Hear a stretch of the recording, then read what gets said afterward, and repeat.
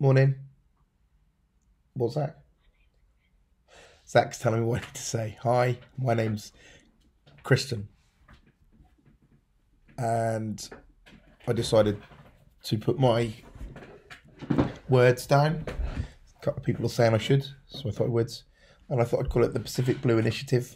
I've got this thing about the Pacific and the blue, so that's what it is. Um, just watching the news this morning, just things just come in my head. So I thought this would be, a first for me, sitting here at the table, got my mind is ready, willing and able to put the words together to type them out. So listen to this one. It's now about to go out. This one's called It's Just a Day.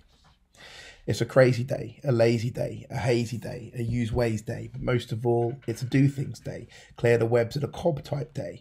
Sort out the list of odd jobs to do today. A deal with things kind of day. A listen to the news of the world today day. A think about the things type day. A get in the garage and sort out stuff today day.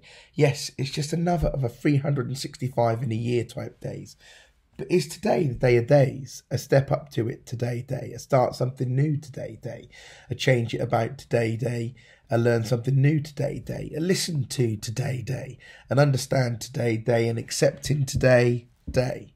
Maybe even rewrite yesterday today day. Because we never learn from history. There's something we hear even more every day. So don't moan about the changes today. Don't argue about the world today. Don't just do that negative thing today, because tomorrow never comes. When it does, it's today. You can't change yesterday, so make the change today. Yeah. So comments below, like, cry, get angry.